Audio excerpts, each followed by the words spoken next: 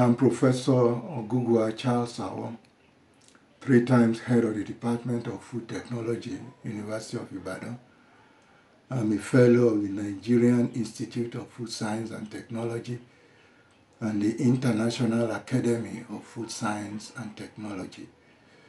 I have just seen a video that is trending in the social media depicting a woman washing semolina, semovita under running water and washing the product so profusely that she actually removed all the starch and other water-soluble components of the product and was left with a rubbery, elastic material which she now referred to as plastic that had been added to the product in order to adulterate it. What she actually had is a natural product, a natural component of wheat, which is gluten. It is a protein. And it's only wheat and rye that has this unique protein that we call gluten.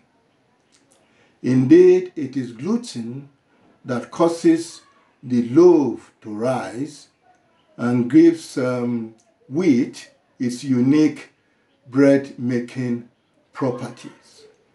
So the material that the lady has, and she erroneously called plastic, is a natural product called gluten. It is a protein. Indeed, it is made up of 2 proteins, glutenin and gliadin, which when they combine, they form a viscoelastic material, which is what she has. So anybody that does what she has done will get the same result. You will end up with this elastic material, but it is not plastic. It is a natural product.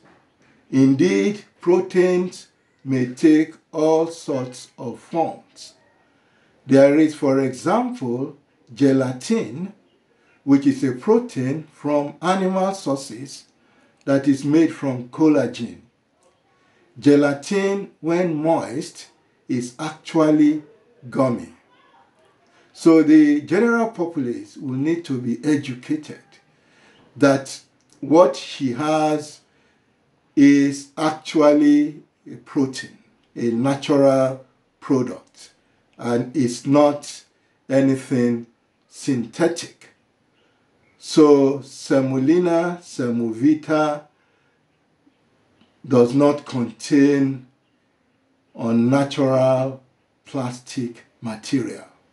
What is there is a natural protein which is referred to as gluten.